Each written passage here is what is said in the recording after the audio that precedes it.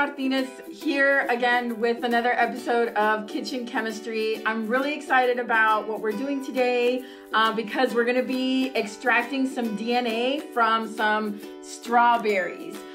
So what we've been talking about recently is genetics and heredity. So heredity is the passing down of traits from parents to offspring. And offspring is just a fancy word for kids, right? But we can talk about kittens and puppies and human babies and everything. So what we're gonna do today is gonna be really easy, really simple, and it's stuff that you can find very easily at a grocery store, or you probably have more than half of this stuff already at your house.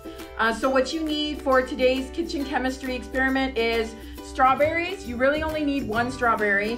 You need some rubbing alcohol, or what's called isopropyl alcohol. This is really easy to find in the pharmacy section of Walmart or H-E-B. You're gonna need some regular salt. You're gonna need some dish soap and water, okay? Other things that you will need are gonna be like cups and measuring spoons. I'm gonna be giving you all of the measurements using milliliters, but also tablespoons and teaspoons and things like that, because I know that you will have that sort of stuff available to you at your house. So I used a teaspoon today to measure out my ingredients, and a tablespoon, so that makes it really, really easy, okay? So let's go ahead and get started, and let's extract some DNA from these strawberries.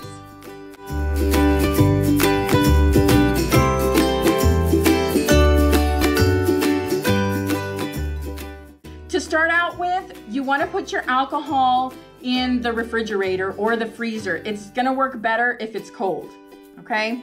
Next thing is I need water. You need 6 tablespoons of water, or 90 milliliters of water. I'm going to put in the soap. I'm gonna add in the soap. I know this says H2O on it. It's not really H2O. So I'm gonna add 2 teaspoons of dish soap, or 10 milliliters of dish soap.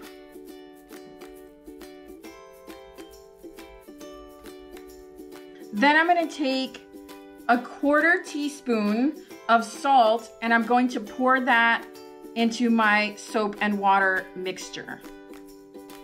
Then I'm gonna stir.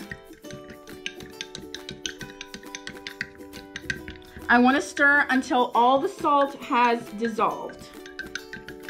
I already have my strawberry in a plastic baggie. So what I'm gonna do is I'm going to add this mixture into the baggie.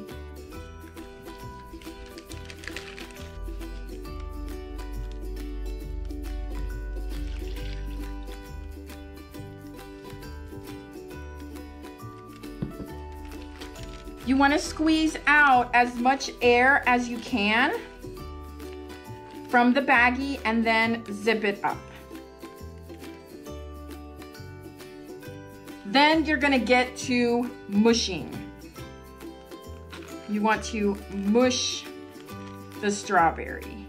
Be careful with your baggie, because you don't want to rip the baggie.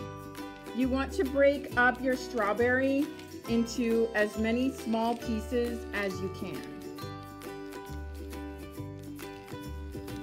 This is gonna help break up and separate out the DNA.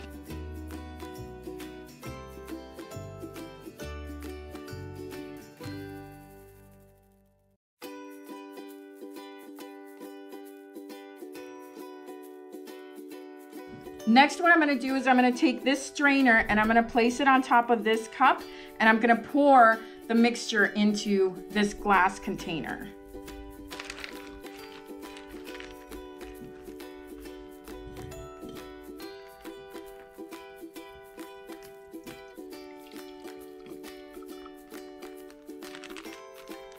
I'm gonna take my spoon and I wanna smush through anything else that I can get through, any more liquid. You wanna smush it through your strainer and get it to drip down.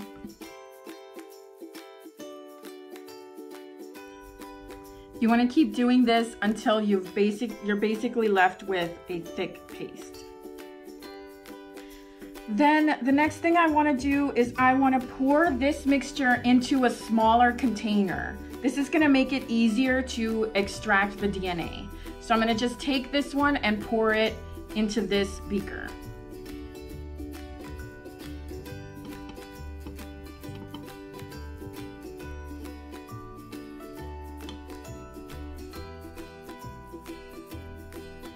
I'm going to take 1 teaspoon of the chilled alcohol and add it to the mixture.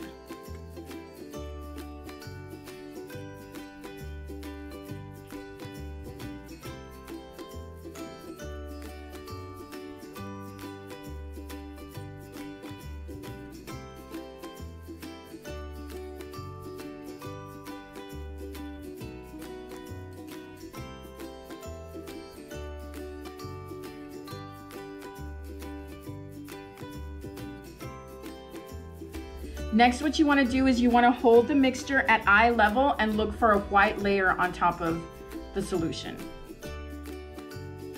I'm going to remove the layer of DNA from the top of the solution and put it into this test tube.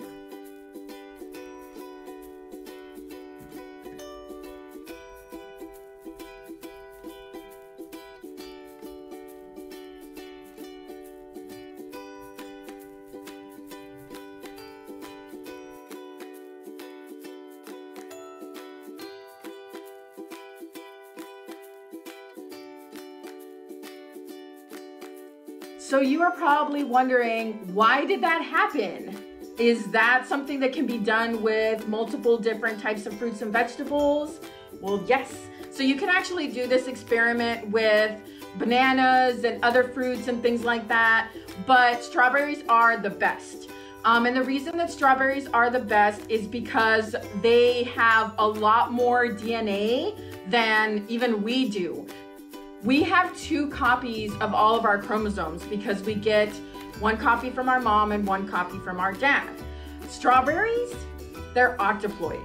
So that means they have 8 copies of all of their chromosomes. So they have a lot of DNA. And so it's really easy to separate it out. And that's basically what this mixture of salt, soap, and water is doing. It's separating out all of the DNA. And then when we pour the alcohol in at the very end, because of density, it's gonna cause a separation in the mixture. And DNA cannot dissolve in alcohol, so it's really easy for us to scoop out the DNA once we do that, once it's separated out for us. Thank you guys so much for watching. I hope you enjoyed watching me extract DNA, and I hope that you are able to do this at home. Please send me a picture if you do, okay? Bye. Hi guys, it's me, Miss.